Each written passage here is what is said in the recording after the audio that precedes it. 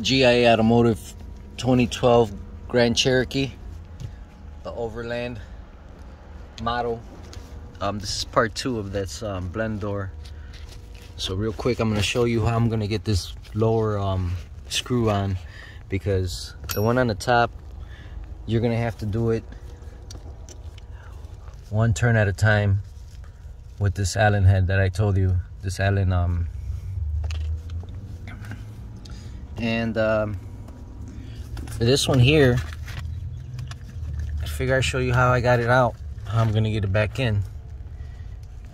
So since you take apart this vent part that I told you, remove this vent part, and now you're able to squeeze your electric ratchet or your wrench, your hand-driven wrench if you have one, and put it right on the screw there.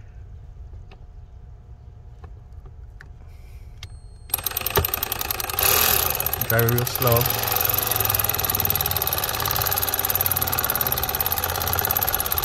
Don't tighten it all the way, because you don't want to tie one side up and then get the other side to not line up. So now I go back and use that Allen head I told you.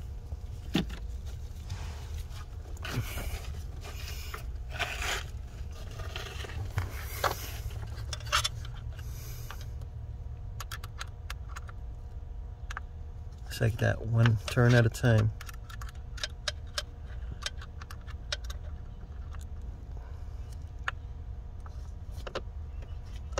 And you'll get it on there. You gotta be patient. It's a very tedious job. Be patient with that upper screw. Get it out the same way I'm showing you how to get it in.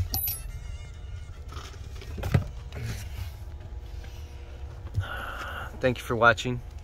28 years of experience. Like and subscribe to my channel. And I'll do a third and final video once I have it all running and taken care of. I have different videos for this truck here, common issues on these trucks. So yeah, thank you for watching.